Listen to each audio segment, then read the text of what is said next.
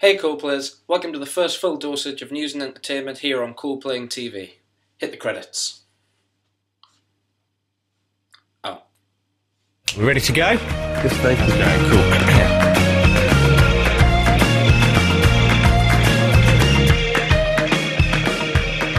Okay, well, how are we going to start this week's show? Did you just see that? Did you just see what I just did? The power of the click. Check this. Oh my god! Tell me you just saw that. Nobody believes me when I tell them I can do that. I can do the rest of the show in this shirt. But I won't. Good. So anyways, first show we've got a very special guest on ColdplayingTV. That's right, a special guest here on ColdplayingTV. Ladies and gentlemen, we have Cracker on the show. Do you remember Cracker? He used to be on ITV. Robbie Coltrane, not Hagrid. He was a detective and he would go around solving heinous crimes. It's a bit like House, but a bit better. So we'll go straight to that section now. Basically, if you don't know what happened on Coldplay.com a few weeks ago, Chris's Christmas press release on the 24th of November on Coldplay.com, next to some scribbled out text there was some small, teeny tiny letters, and we couldn't really understand what they meant. A lot of people were deliberating over whether they were track titles, whether it was an acronym, it meant something. Turns out, it was none of those things. What it was just the letters of the first initials of their wives and their children, and that's a nice little throwback because that says a lot about the band and who they are as people. And that reminds me of the time when they were on tour and their rider was like Walker's Crisps and postcards, because you know, it was nice. So literally, what was going to take us weeks took Cracker 5 minutes. I'm kidding, of course. It was ReeseBoy42 on Coldplaying.com. There's your shout out. He started the thread and then figured it out himself, kind of contradicted himself. It goes along with the letters that were in the booklet of the Viva La Vida handbook. So it was brilliant. Thanks very much for the help of the guys who did sort it out and posted it in the thread and brought that to light, because I know that there were some people who were interested or who didn't know what they meant. And if you didn't know what they meant, or you didn't even know that this existed, then your head must be exploding right now because this was hot gossip. But anyways, after that we caught up with Cracker just to see what he had to say about it. And I've got to be honest, you know, when they first cancelled that show, I thought Cracker should have had another season.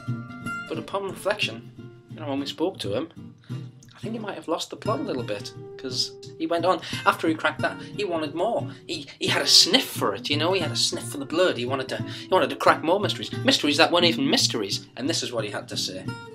After a couple of hours, we'll maybe know his date of birth and what colour underpants he wears. All I'm saying is, Cracker's cracked. So that's Cracker, ladies and gentlemen. Special guest in the studio today. See you later, Cracker.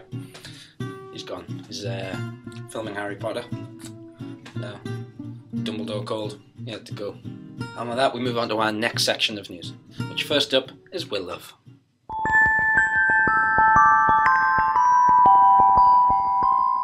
Yes, this section is what it says on the tin. It's love for WillLuv, the champion of champions. And this week in WillLuv, Will was appearing on Zane Loam with Chris.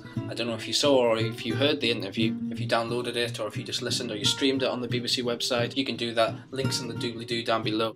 And anyways, it was quite a vague interview in terms of news that they released on LP5. A few people thought we were going to get a bit of a revelation about an album name or release or Glastonbury, but we didn't get that. It was a bit of a pointless interview in terms of news on LP5, and this is what Will had to say. This is our highlight of the week.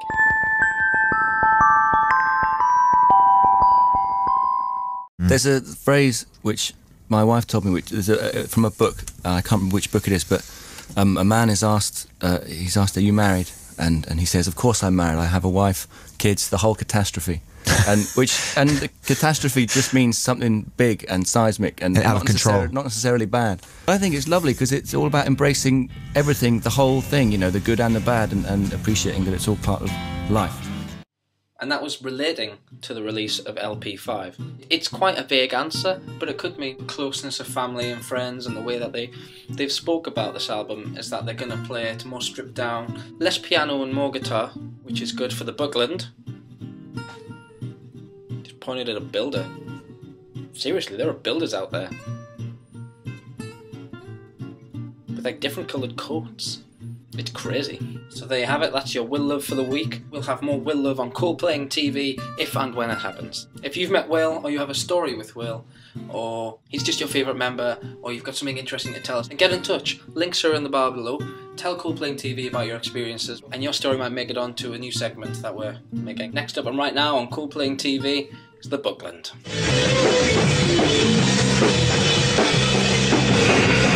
Not a lot of news in this section this week. We just wanted to get it off the ground and introduce it to you guys.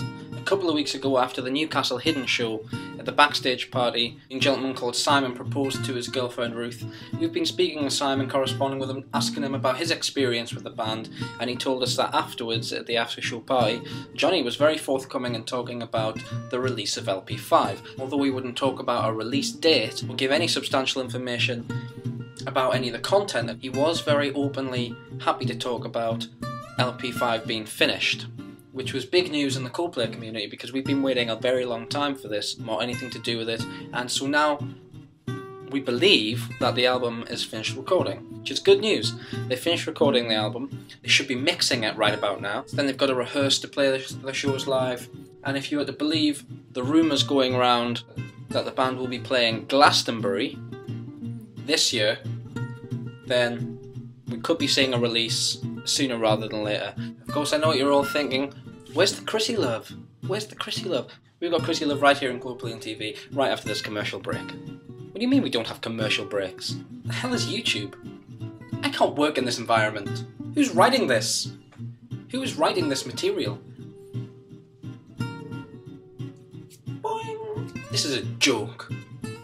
This is a joke. I'm Ron Burgundy.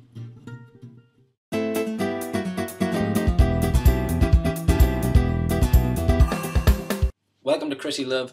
This week, everybody's favourite neurotic frontman has been talking. Chris and Will appeared on Zane Lowe's breakfast show on Radio 1 on the 7th of January.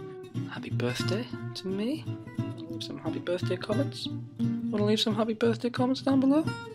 That would be nice. It was my birthday.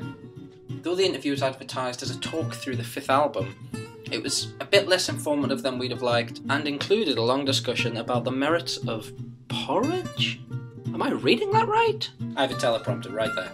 It's not a teleprompter. If I could afford a teleprompter. Oh, you don't think I'd have a teleprompter if I could afford a teleprompter? I'd have it. Where is the camera?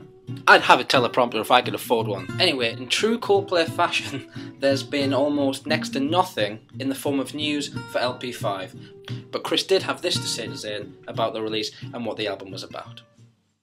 Well, it's just got everything we can think of. It's about many things now. I read somewhere that you've come out and said that it's a concert record. That was, well, just not, I don't know who, I can't remember who I was talking to, but I didn't really mean, I don't really know. It started already, Will. The Chris Martin. Well, no, the point is, it's about love and addiction and OCD and escape and working for someone you don't like. It's about lots of things. But I guess it's all tied together by something. But basically a thinly veiled account of what happens within the group, but with hopefully a bit more poetry. Yeah. I feel like we need some more light in here. Oh. Much better. It was a typical interview in terms of Coldplay and the information that they let out. Some people thought that because Will was going to be there, maybe we'd hear more definitive facts about the album. Chris has a tendency to waffle on, and Will has the notoriety to just go straight to the point. Also, in the January 15th issue of NME, which you can get right now online or in your nearest newsagent, Chris revealed that the band have finalised 12 tracks for the album. They've whittled down from however many tracks that they'd written or that they thought were good enough to be on the album, and they've brought it down to 12, which I think is probably a good number for an album. But wait, there's more. Chris released 2 song titles in the interview. He was talking about his favourite, it's Every Teardrop is a Waterfall. He said that's his favourite song title of the album. He then went on to talk about Princess of China, maybe a song title that should be disregarded, thrown in the bin, set on fire and forgotten about forever. But also Hurts Like Heaven is a song title. Up With the Birds. I quite like Up With the Birds. Princess of China just makes me think of Aladdin. Make of that what you will. Lastly, in guy news, who's that guy? I just made that up. That is terrible. I am so sorry.